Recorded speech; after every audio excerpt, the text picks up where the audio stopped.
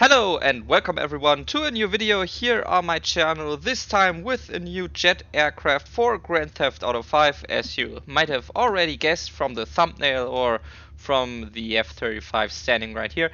And the aircraft we are talking about is, as I just mentioned, the F-35C, the carrier-borne version of the F-35 Lightning II. I have already uploaded an F-35B United States Marine Corps version. It was one of my very first mods for Grand Theft Auto 5 and is thus several years old, like 5 or 6 years old.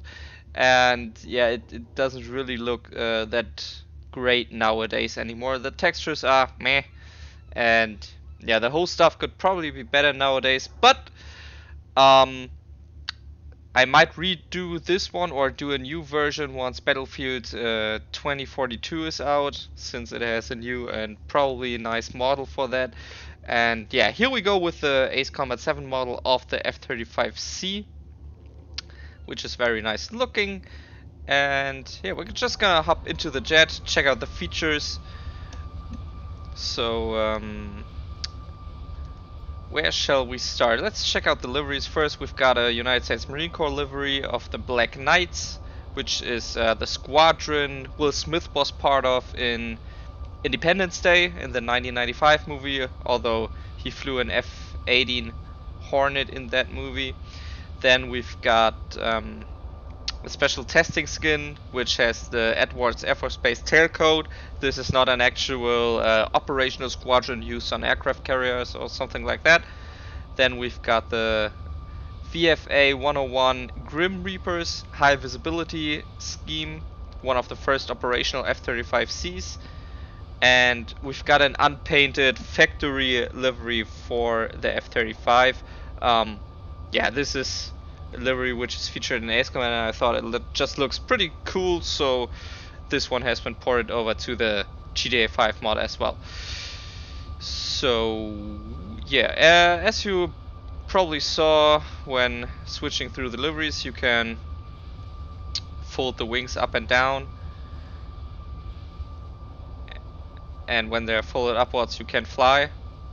Obviously, I mean, when you do this in midair you just plummet to the ground. Let's check the vehicle mod menu. You can add AIM-9 sidewinders on the outer wing pylons. Once you equip those, they can also be used as a weapon. We've got the inner wing armament, which adds spare 3 missiles, air-to-ground missiles. You've got AMRAAM missiles, 4 of them, or you've got 4 JDAM bombs. So the JDAMs and the AMRAAMs are purely cosmetic. The spare 3 missiles actually add another set of weapons which are usable. Nevertheless, the AMRAAM and the JDAM are both usable by default without equipping any weapon mod, and I'm gonna show you in a bit why that is. This mod just opens up the rear doors for the landing gear resting hook, which you can actually put down, but I've already used all other doors for different stuff, so I decided to do this as a mod just in case you want to do some screenshots or something. And yeah, so oh no, wait, wrong button. Alright, engine nozzle state. This is by default the engine nozzle. You can also switch to idle state, so to say. I just like to have some variety, maybe you do too. Launch bar and down position, you can change it like that when you, again, for screenshots or something, when you're on a catapult. Yeah, alright, and yeah, this is basically it.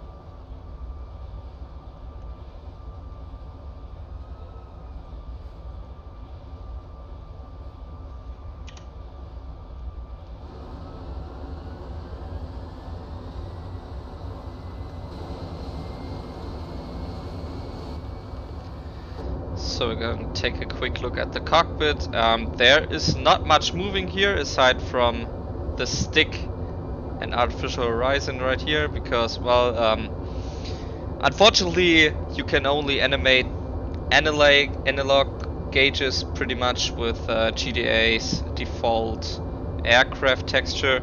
So yeah, there's unfortunately nothing moving on the screen, just this one down here and the stick, but that's it.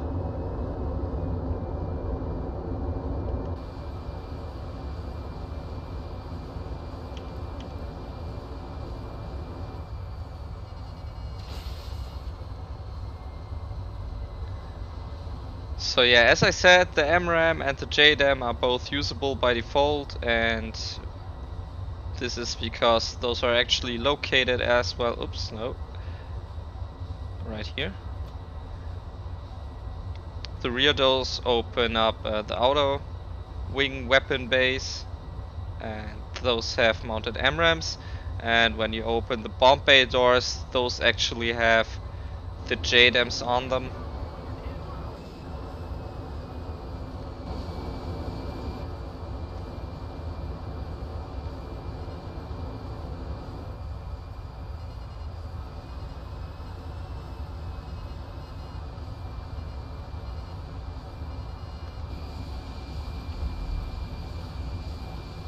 One didn't hit. Let's try again to see if we have any ground targets. Yep, that looks good.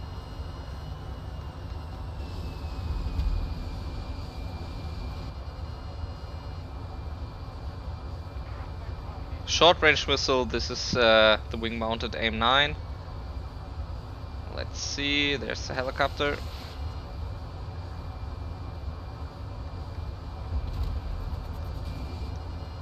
Yeah, the spare 3 is just labeled, I just labeled it like this, rapid fire missile, because unfortunately you can't track multiple targets in S-7 in Grand Theft Auto 5, so I just decided to make this like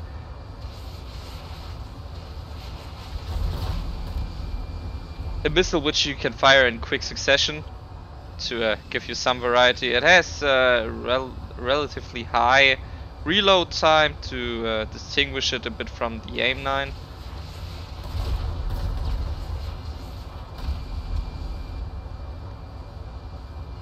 And yeah, the long range missile, that's basically the AIM-120 MRAM. But yeah, I gotta say the JDAM bombs are quite fun. No, we do not want.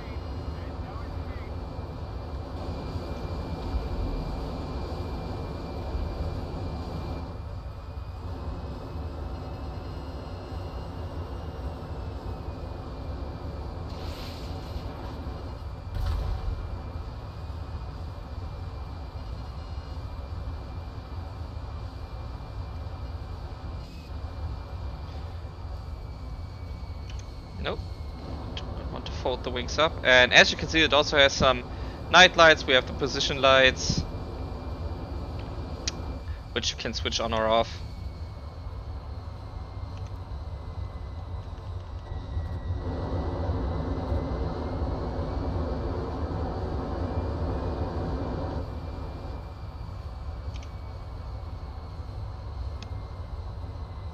Ah, bright.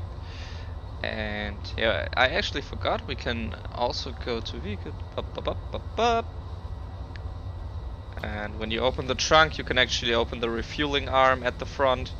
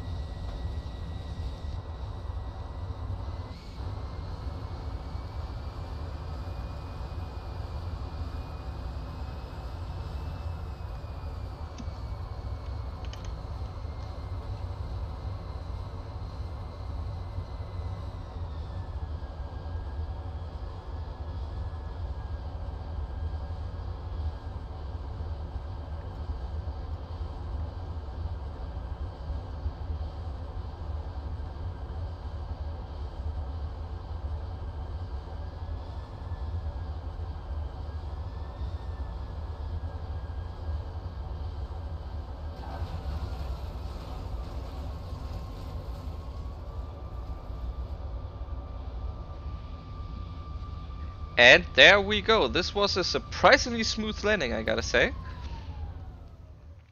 So yeah, this is basically it. A new F-35 for Grand Theft Auto 5.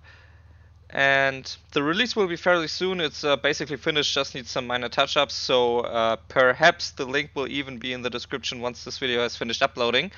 And yeah, thanks for watching. Keep an eye out for the next videos, for the next jets, helicopters, whatever. Not quite sure what will be next, but we'll see. So yeah, thanks for watching. See you in the next video. Until then, as always, take care.